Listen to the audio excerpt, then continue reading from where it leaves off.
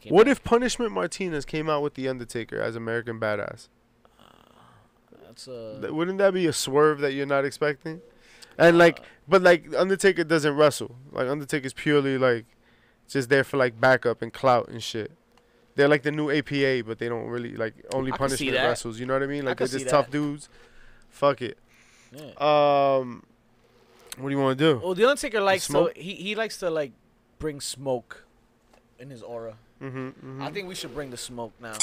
We'll bring the smoke. Following contest. Who the fuck was that guy? Who the fuck was that guy? So in the smoke, we're gonna bring the smoke right here and talk about what you guys wanted to talk about. You guys add us on Twitter, and a lot of comments seem to be coming about Stomping Grounds. Stomping Grounds is in 2 weeks, and it's developing into a fucking another rematch riddled show, right? Why Man Podcast. Think WWE is building to a huge SummerSlam card because they're just treading water because of the Super Showdown and Stomping Ground shows are just rematch shows. To that point, right, at 5-star match also said Stomping Grounds is going to be a Super Showdown 2.0 because it is. It's all been a bunch of rematches, right? Like in case you forgot to watch and did yourself the favor of not watching Super Showdown, you can always catch it live on Stomping Grounds. Right, and exactly. Shout out to Lugs for that the logo. Oh man, that logo Lugs. but ugly.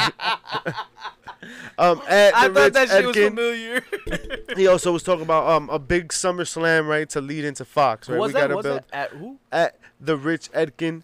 Right. He hit us up, right? Platinum ACV1 talked about like, yo, they just recently sent out 50,000 surveys asking people, like, our fans, right? Their subscribers. What do you think about the product? How can we get better? Blah blah blah blah blah. And they haven't read it yet. And this is where we're at, yo. That's embarrassing. That means your process does not work. To read, man. They got a lot of suggestions. Where the fuck is my survey? At Too Sweet Cosplay was like, I thought WWE was year round. Why are we just doing repeats in the summer? You're right. We're just gonna oh yeah, run that back real quick. Just like we do after WrestleMania every year. And KC Dave 85 said that we should just call this Rematch Fest. And you're absolutely right, because that's all we're getting.